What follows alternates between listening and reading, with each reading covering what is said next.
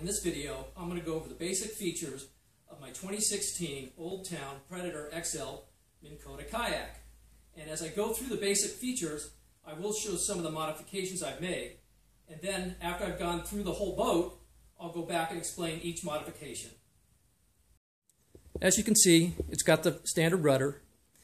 And as you go up to the left of the battery, on the left rear mount, I have a slot mount, and I've mounted my retractable anchor line there. And I'll go into that in detail a little bit later. And then I have my Yak Attack lever lock anchor trolley there. Now as I get up to the seat, I'm going to lift it up, and you'll see I have a bungee net attached underneath it to store items like tackle boxes and such. And I'll go over that in detail as well. And then I also set up the motor pod to accept a fish finder. As you can see up here, I've got the 1-inch ball set up. And then I also had to make a shelf down inside the pod in order to hold a bigger battery because I wanted to run an 18 amp hour battery. And I made a separate video for that. And then the final things is these mounting plates that I customize for things that I need. This is my retractable anchor line. It's made from a retractable clothesline that I opened up and removed all the line from. I then replaced that with 550 paracord, which you can see sticking out, and also added a rubber plug on it to make sure that it did not retract all the way to the inside of the unit. I also modified the bracket to accept a 1/4 × 20 T-slot bolt, which I then attached to the mounting bracket and T-slot attachment on the rear of the kayak. Now, I've shown in another video how you can make your own T-bolts for this kind of use. And then, of course, it attaches to my anchor trolley on this side of the kayak. This is an overall view of the bungee storage net. You can see that it spans the entire width of the floor of the kayak, and it's attached on both sides using the stock 3 lower bolts on the kayak that are used to hold in the side pouches. Now, once you remove those 3 screws, you're going to use these rubber insulated clamps that I got at Harbor Freight to hold the bungee in place. And here's what one of those looks like.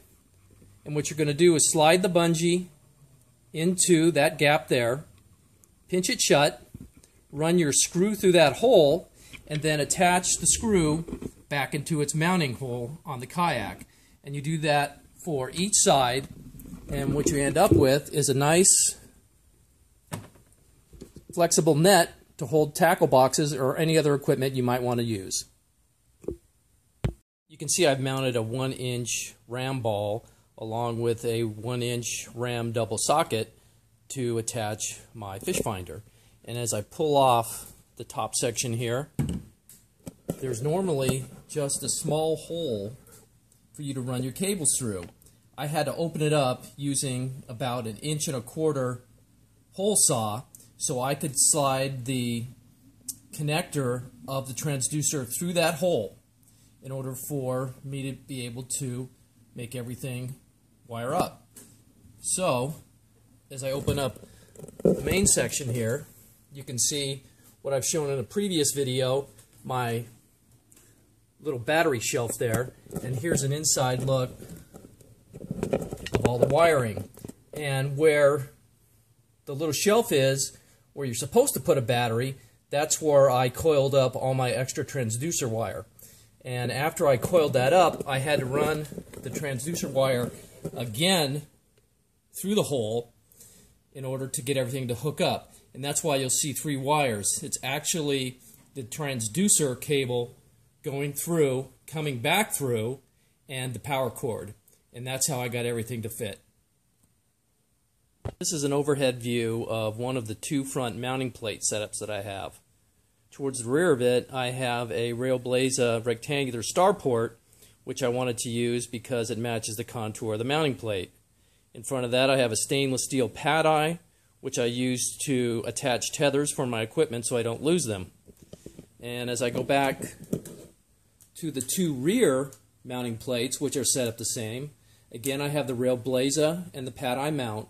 but I also added a mini zigzag, which is used on one side to tie off a stringer, and on the other side it's used to tie off the anchor line.